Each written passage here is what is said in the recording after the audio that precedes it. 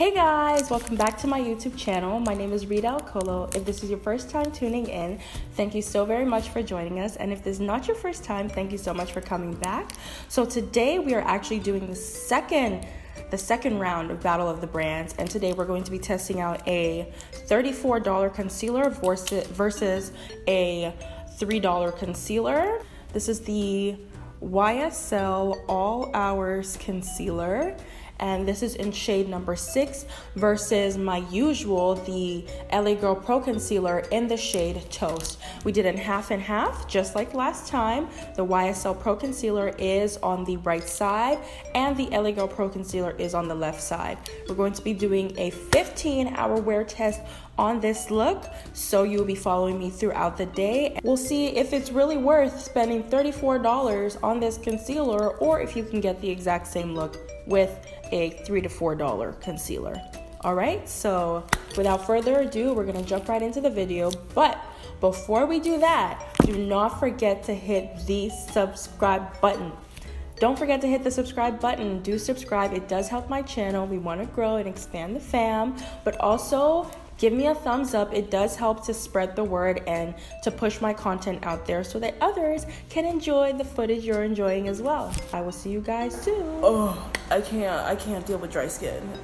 So what I'm gonna go ahead today and do is go with the Fenty foundations. I'm gonna do my base off camera and then come back on and then we'll try out the concealers, all right? Okay, great. So now we are done with that phase. We're gonna go in with the concealers now. So the two concealers that we are battling today are the new YSL All Hours Concealer in the darkest shade that they do have, number 6, as well as the LA Girl Pro Concealers in the shades Toast and Fawn. So the first one that we are going to be looking at, let me just read the description on Sephora just so we can get an idea of what it is supposed to do exactly. First off, this concealer only comes in 6 shades. So this is the YSL All Hours Concealer. It comes in 6 shades and this concealer is $34. So this is described as a full coverage concealer. It is for sensitive, normal, dry combination, oily, for every type of skin, everybody's skin, okay? And the finish is matte. It's a new 16-hour wear.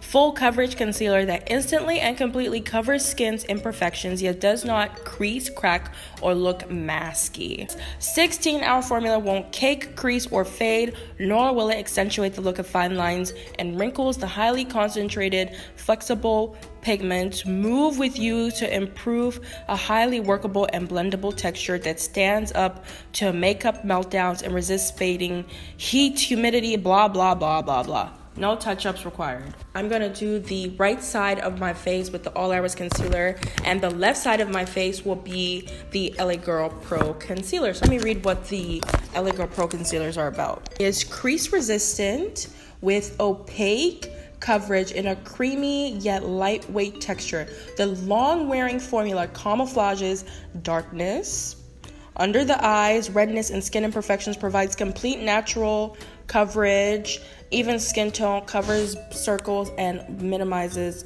blah, blah, blah. Okay. Basically, they're both claiming that they are long-wearing formulas and that they cover darkness and that they cover imperfections and that they don't crease. Oh, hello, skin. So on the right side of my face, I'm going to have the YSL concealer. So let's go ahead. I'm going to be blending this out with, you guys see how light that is? And this is the darkest shade. This is ridiculous. Why do they do stuff like this? I don't understand. This is really light. I'm gonna pat in. So I will say it's a nice formula, but I don't necessarily know if I'm crazy about the fact that it's so quick drying. I don't usually like stuff like that. Okay. I'm just gonna put a little bit on my eyelids here. So it looks nice. I'm glad I decided to use a beauty blender for this to kind of take away some of the, take away how light it was, because damn. Now the shade I usually go in with in the LA Girl Pro Concealers is the shade Toast.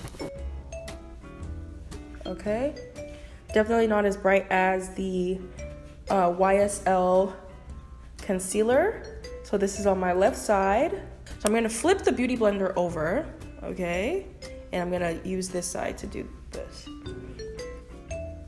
I feel like the color payoff with the LA Girl Pro Concealer is definitely a lot more, like significantly more, because it's a creamier consistency, and the YSL concealer is definitely more on the liquid side. So if you do choose to use a beauty blender with the YSL one, you might just be wasting your product.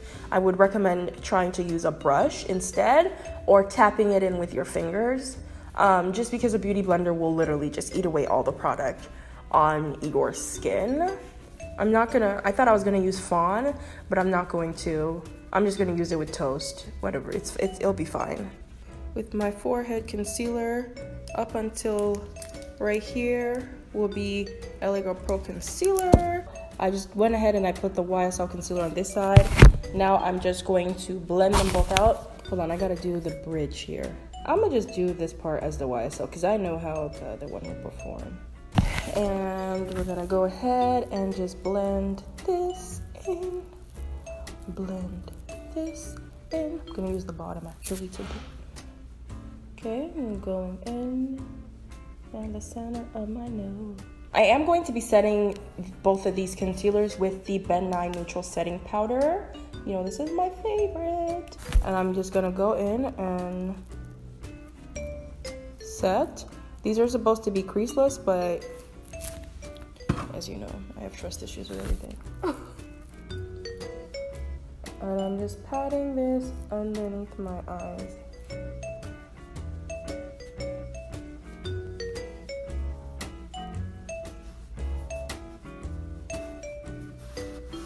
Okay, so while my concealer is setting, I'm gonna go ahead and just finish the rest of my face and then come back on camera and we're gonna close it out and then we're gonna do our 15-hour wear test. I did a really neutral look. I'm not even gonna wear lashes today, just so we can get this pushing.